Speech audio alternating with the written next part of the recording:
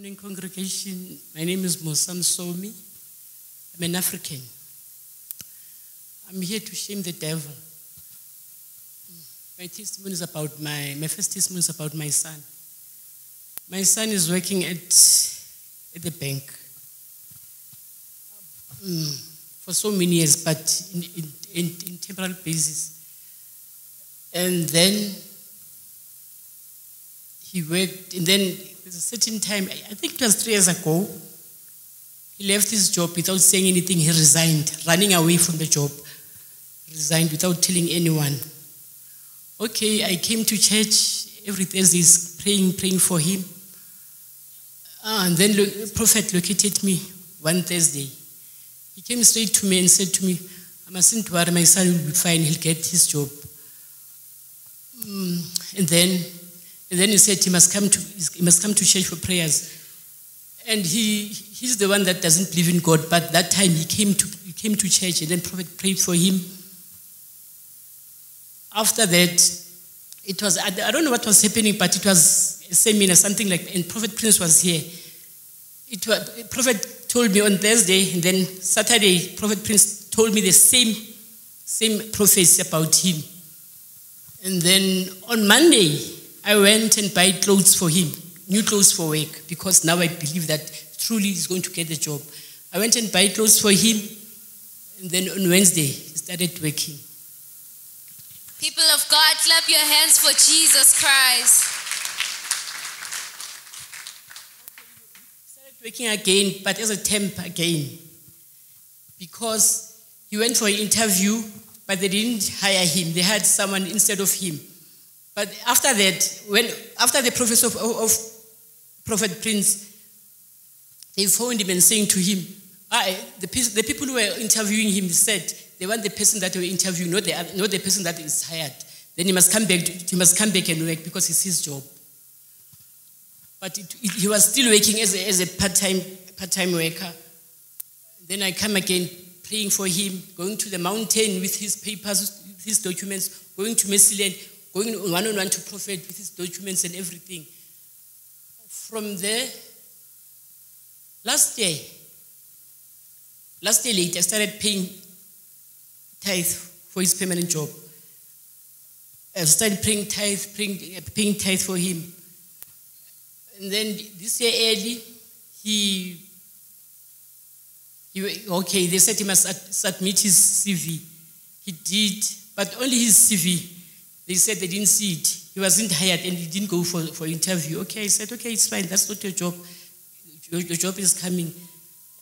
And then this year, about 5 months ago, I asked him, so what's happening now? He said, don't worry, I'm going for interview again. Then he went for interview, and then it was taking long. It was more than a week. Then I said to him, how? Now what's happening? He said, I'm still waiting. And then during the day, it was a service during the day. Then I was praying during the day at LCP, praying. Then I took his photo and then anointed his photo, and then I said, today, before the end of this day, he's going to get this job permanently today, by fire, by force. Mama, you are telling us that after anointing, your son did indeed get the job. Yes, because the service finished at 1:05. Then by 2:30, he sent me a message saying, I got the job, permanent job. Clap your hands for Jesus Christ. Mama, please tell us, during that period where your son was not working, how did you feel as a mother when you saw your son not working? He was working, but not permanently, because he was depressed also. Mama, and what encouraged you to what encouraged you to intercede for your son during the time? It's because I believe that is his job. Amen. Okay. And then he said to me, same day, after I got the permanent job, he said to me, you know what, let me pay off your bond and buy you a brand new car. I said to him, you know what, you know that I'm saving for my bond. If you want to buy me a car, just buy me a car, not my bond. I'll pay for my house. And then he said, okay, it's fine. And then he said, okay, it was that. Then I keep on praying. And then, okay, he applied for the car.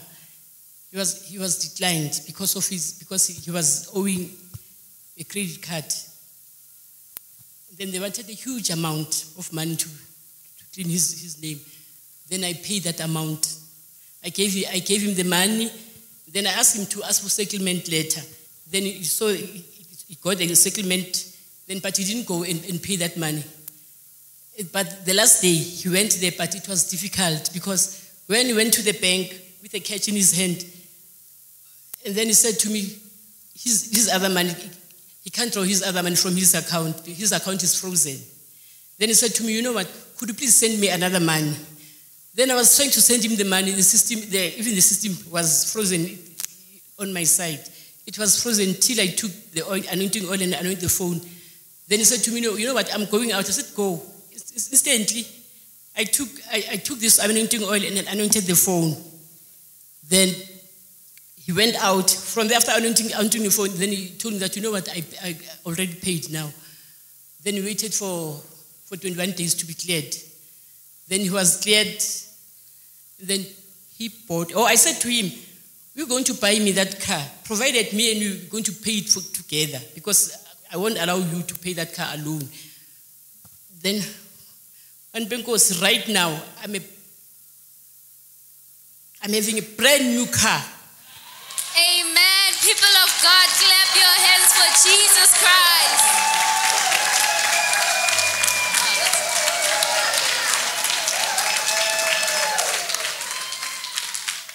Mama, we thank God for blessing you with this beautiful car. Mama, could you please show us the keys?